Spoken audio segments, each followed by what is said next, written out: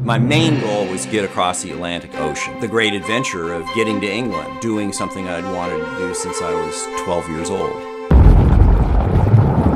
Oh my God, the worst I could imagine happening has just happened, and there's no way I'm getting out of this alive.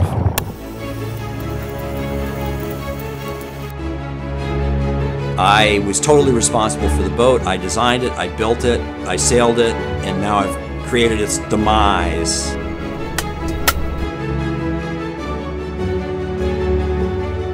I didn't want to die alone in the middle of the Atlantic, lost, never seen by anybody again, and have that to be the measure of my life.